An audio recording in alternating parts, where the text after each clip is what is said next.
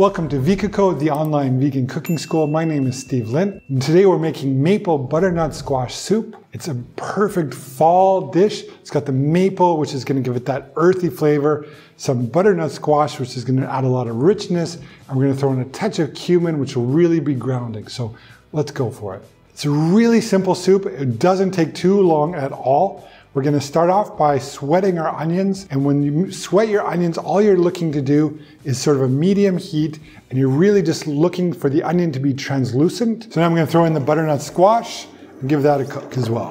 So we're going to sweat that for 2 to 5 minutes depending. You're going to want it so that it's hot and the squash will start to actually soften a little bit, and that's what you're looking for. A little tip is to put a lid onto it, and that will help with the sweating of the squash and onions together and really bring out some great flavor. Now we're going to add some maple syrup. We're going to throw that in, mix it in, give it another minute or so, and then add our veggie stock. So the maple syrup's been there 2 minutes or so. Now we're going to do a little bit of nutmeg and some cumin, and then add our veggie stock. You're going to want to make sure the stock just covers the butternut squash, and then you're going to let it simmer medium-low heat for about 20 minutes until the butternut squash is completely cooked through, and then we're going to take a hand blender and blend it up smooth.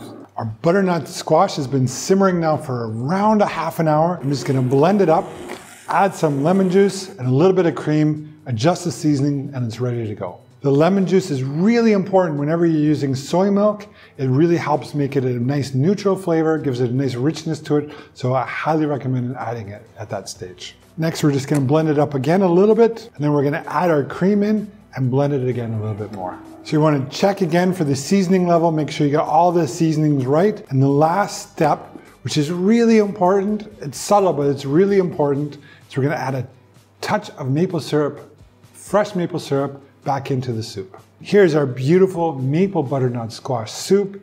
Thick, rich, delicious, and I topped it up with a little bit of pumpkin seeds. Fabulous, ready to go.